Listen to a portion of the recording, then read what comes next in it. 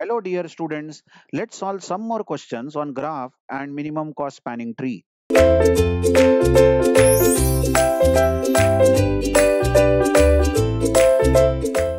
Now this question I have picked up from one of the textbooks.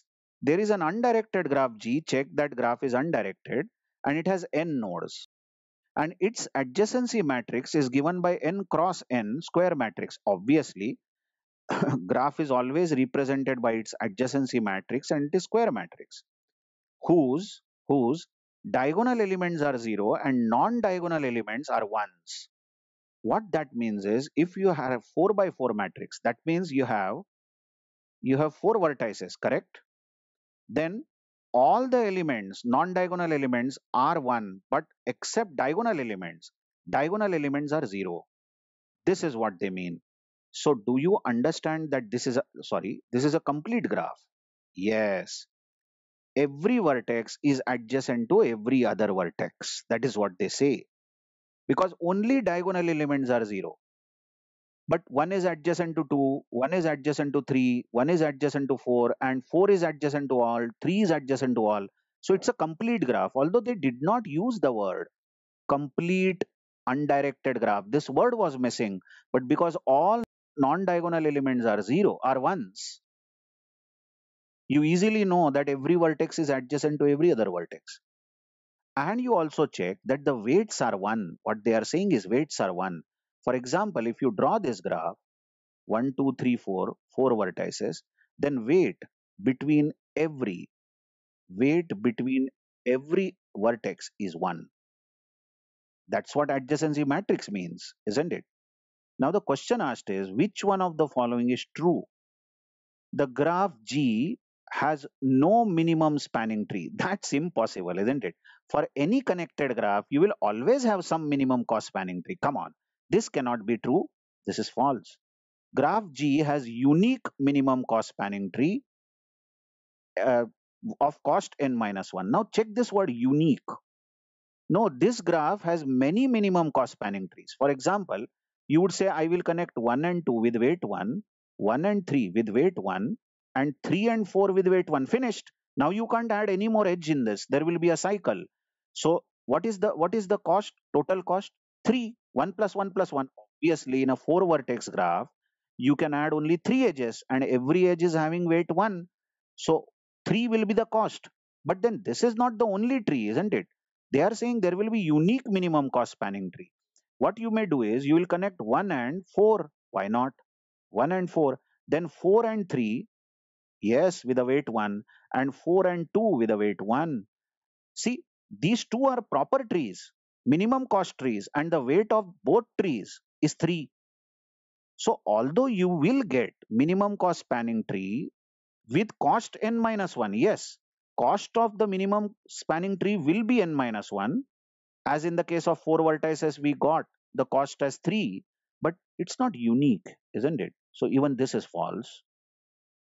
Graph G has multiple distinct minimum spanning trees, each of cost n minus 1. This is true. Watch it again. You may have first tree like this 1 to 2 with a cost 1, 1 to 3 with 1, and 3 to 4 with 1. This is one of the trees. And the cost is n minus 1, that is 3. Check. But the other tree possible is 1 to 4 with a cost 1, 4 to 2 with a cost 1, and 4 to 3 with a cost 1. There is no cycle in this tree also, and there can be many such trees. And each tree is distinct, different from, check the topology of this tree, right hand side tree and left hand side tree. Topologies are different, they are different trees. So multiple distinct minimum spanning trees are possible, each of cost n minus 1. And the fourth option is graph G has multiple spanning trees of different cost. Impossible. Whatever minimum cost spanning tree you construct will contain 3 edges because there are 4 vertices. That's what we have assumed, n is 4. And any minimum cost spanning tree you construct, there will be definitely the cost will be 3, isn't it? So different costs is impossible. In fact, I tried it with 4 vertices. During GATE exam, it would be better that you try only with 3 vertices, isn't it? With 3 vertices, if you check, weight of each edge is 1, correct? Then Graph G has no minimum spanning tree is impossible. It will have a minimum spanning tree, and graph G will have unique minimum spanning tree is not possible, because 1 to 2 is possible and 2 to 3 is possible. That's it. That's it. Now you can't connect 1 and 3, you will get a cycle here, isn't it? So what is the cost of this tree? Cost of this tree is 2, which is indeed number of vertices minus 1, n minus 1. But then other tree possible is you can connect 1 and 3 with a weight 1 and 3 and 2 with a weight 1. These two trees are different. That means you can get multiple trees. Unique tree is not possible. So option C is correct. Option D is wrong because you can't get multiple spanning trees with different cost. Cost of any tree will be n minus 1. I hope you got this particular point. Now let's see GATE 2000 question. Very interesting. Just check. In GATE 2000, the question asked was, let G be a undirected connected graph. Now by connected graph, what we mean is not necessarily complete. I repeat, connected graph means that there is only one connected component in the graph. For instance, if I show some graph like this, 1, 2, 3, this is how it looks like, and 4, 5, 6. Check this graph. Now this graph has 6 vertices. That is what we are saying. This graph has 6 vertices, and this entirely is one graph of 6 vertices. But note, there is nothing between these two components. There is no edge between these two components. There is an ocean between these two continents. Then we say this graph is not connected. Why? Because there are two components. This is component 1, 1, 2, 3, and this is component 2, 4, 5, 6. Correct? But what if, suppose I show some edge from 2 to 4 here. Now you see, this graph has single component. Previously it had two different components. Now this has only one component, single component. So this is connected graph, because you can go from any vertex now. You can go from any vertex to any other vertex in this graph. Okay. So that's what they are saying. What is given to us? Undirected connected graph with distinct edge weights. Check every word properly. Distinct edge weights. That means every weight is distinct. Weights of any of the edges is not repeated. Okay. And let Emax be the edge with maximum weight and Emin be the edge with minimum weight. Like in this, if I show 5, 6, 7, these are the weights, then Emax is 5 to 6. Check. Emax is this edge. This is the edge Emax, and Emin is this 1 to 2, 1 to 2 with minimum weight. Okay. Then which one of the following is false? They are asking. So I'll just erase the slate now. I hope you got the point about the question here. So which one of these following are false? Every minimum spanning tree of G, minimum spanning tree of G contains Emin. Oh, what a point. This has to be true. Come on. When we construct a minimum spanning tree, we always take that edge which has minimum weight. So edge having minimum weight has to be there in every minimum spanning tree. There is no question about it. So this cannot be false. They are asking who is false in this. Okay. Now check the fourth option. G has unique minimum spanning tree. Listen, every edge is weight is distinct. Now, if every weight is distinct, definitely you will have only unique spanning tree. Think over it. Think over it. What if? What if we have say four vertices, four vertices, okay, and the weights are like this: 1, 1, 2, 2. Now the weights are not unique, distinct. They have said that they have given distinct edge weights. Now there won't be unique, but there will be many spanning trees, many minimum spanning trees. Are you understanding? You can take 1 to 2, which is minimum. Correct. 1 to 2 is minimum. 1 to 3 is minimum. Yes, I agree. And 2 to 4 can be connected with a weight 2. But 4 to 3 now cannot be connected because it will create a cycle. But you will say, why, sir? You have connected 1 to 2, agreed. You have connected 1 to 3, agreed. But you could have connected 3 to 4 with a weight 2. and don't connect 2 and 4 with a weight 2. So aren't there multiple trees? Isn't it? Because the weights are repeated, you can get multiple trees. But what if weights are distinct? Think over it. If the weights are distinct, then you will always get unique, only single minimum spanning tree you will get. So claim D is true, claim A is true. Let's see option B.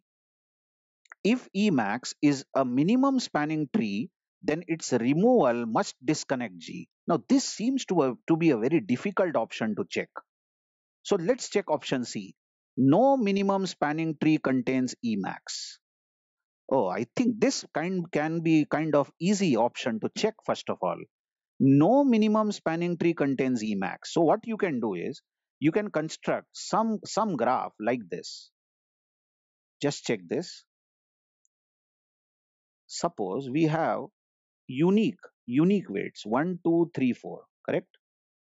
And we have 2 to 5. Observe this 2 to 5 with the weight 5. And now 5 does not have any edge to any other vertex. Now tell me, isn't this 2 to 5 maximum weight, isn't it? 2 to 5 is maximum weight. Yes. And they are asking absolutely no minimum spanning tree can ever have Emax. But this spanning tree will have Emax because you will connect 1 and 3 with a weight 1, then 1 and 2 with a weight 2, obviously, then 2 and 4 with a weight 3, and you won't connect 3 and 4 with a weight 4, it will cause a cycle, but then you have to connect 2 and 5. What do you say? With a weight 5. Otherwise, how will 5 come into the tree, isn't it? So Emax is present in the tree. They are saying absolutely it is impossible. No minimum spanning tree contains Emax. So this option is false. They are asking which option is false, isn't it? It can happen that Emax is there in the minimum spanning tree. And one of such examples we have seen over here, isn't it so? I hope you are understanding what I am talking about clearly.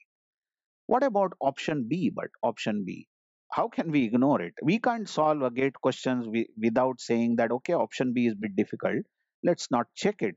The question is in option B is if Emax is in the minimum spanning tree, then its removal must disconnect G, is the question asked.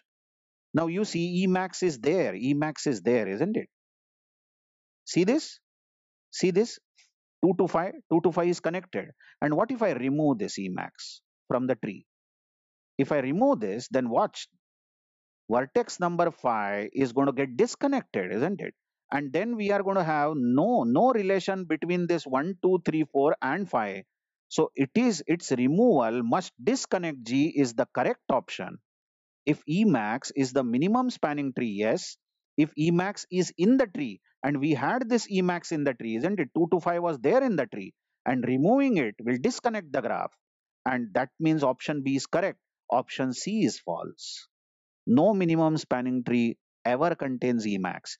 Emax can be there in the minimum spanning tree. The maximum weight can be there in the minimum spanning tree.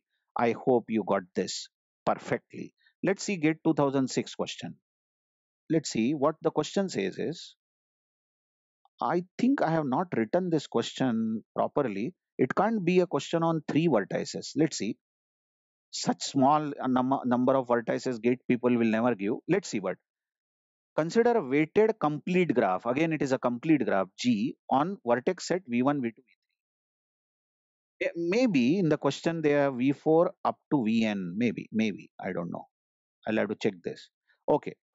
Such that, and its graph is complete, observe again. So every vertex is connected to every other vertex, such that weight of the edge V comma W is 2 into I minus J. So what that means is, suppose if I take only 3 vertices, imagine only 3 vertices. Let's start with very small graph. And it is a complete graph, isn't it? So every vertex is connected to every other vertex. So what will be the weight between 1 to 2?